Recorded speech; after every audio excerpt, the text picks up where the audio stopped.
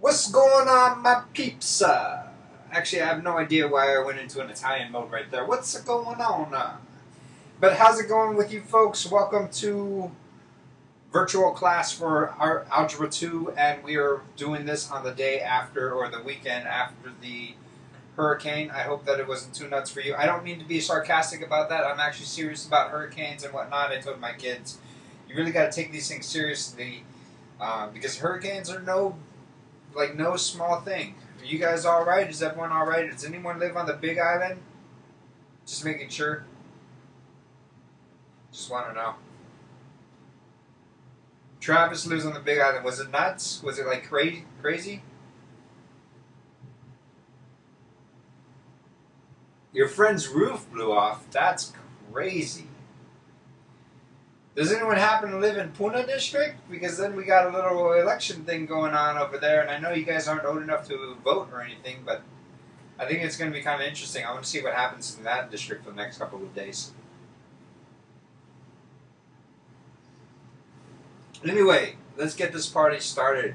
Why don't we just start working on this stuff right now? I'm looking at... See, it's kind of hard to tell where we're on exactly, but I think this is where we're at right here. And we're talking about linear functions. So I've been talking about functions, and what we want to talk about right now is the slope of a line. The slope is actually, let's write it up over here, slope. The slope is defined as, how do you define the slope as? What do you guys think when you see slope? I think of two words that begin with an R and a fraction. Rise over run, exactly. Rise over run. Now this is actually an important concept. It means how far up you go divided by how far across you go. For example, if we were going to be making some stairs, we would actually have a certain code that we would follow that we would have to make these stairs at. And it would tell us how big of an angle those stairs are going. So we can kind of like put little markers over here, and then we would just kind of like connect those lines, and that would be our slope. Now, if it were a lot of rise and a very little run, that would look like this. A lot of rise, little run, a lot of rise, little run, a lot of rise, that kind of stuff. Actually, that's not a consistent stairs. Then your slope would actually be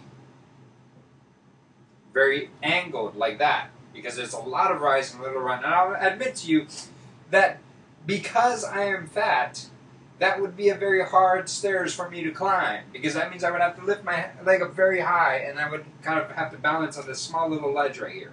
I used to be able to do it when I was a rock climber, but now I've gained 60 pounds since I got married, so what are you going to do? But actually, this doesn't meet specifications for how you would be, you would have to do. You can also have a very low slope, or I guess if you were actually building something, they could call that a grade. And you could have a low grade steps where it would be a little rise, big run, little rise, big run, little rise, big run. So you connect those dots. And that would be a line, and I described the slope, the high slope, as something that is very angled. Well, this one is kind of slightly angled. Does that make sense to you? Yes? No? Got it? Okay. All right. Now, we could have gone through and defined the slope as the run divided by the rise. We could have said, okay, well, your slope is actually a measurement of the run divided by the rise. And that would have actually worked out perfect if we told everyone in the world to change the system to be that way. So my question to you is, why did we choose rise over run? Why did we choose it to be rise over run as opposed to run over rise?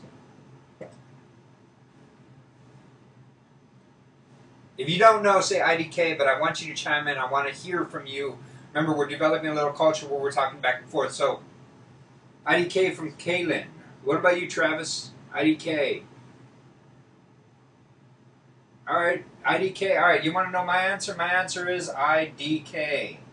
I have no idea why they chose rise over run, but they did. It's now a convention. So, people, from now on, rise over run is the convention for slope. I guess it kind of makes sense, because if you think of something that is angled up very steep uphill, you would think, okay, that's got a bigger slope. But we could have gone through the whole world and said, hey, world, instead of calling it rise over run, we're going to call it run over rise. And as long as the world sits with that, then we're cool. Then we can start building our buildings and everything would be fine.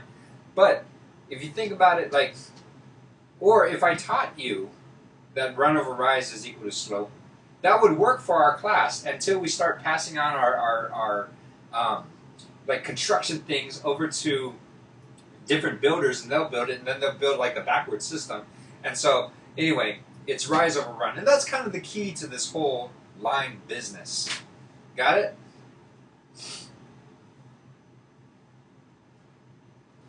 So there's a few equations about lines. Do you guys remember any of the equations about lines that you're supposed to? I'm going to erase this. What are the equations you know about lines? There's one that starts with a y.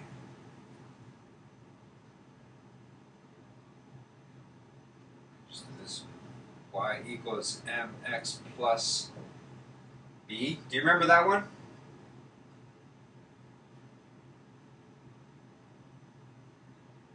Yes? No? Help me out here. Alright. What about m equals y2 minus y1 over x2 minus x1? Have you seen that one?